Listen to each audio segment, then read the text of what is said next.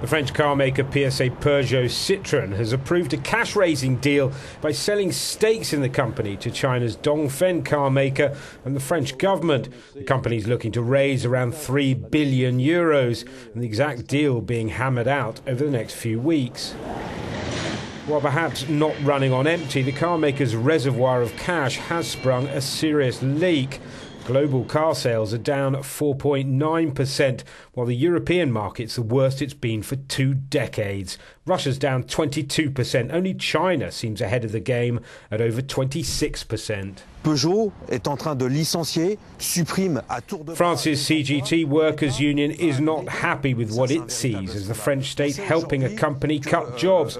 I know that the aim of Peugeot's leadership is to move plants abroad.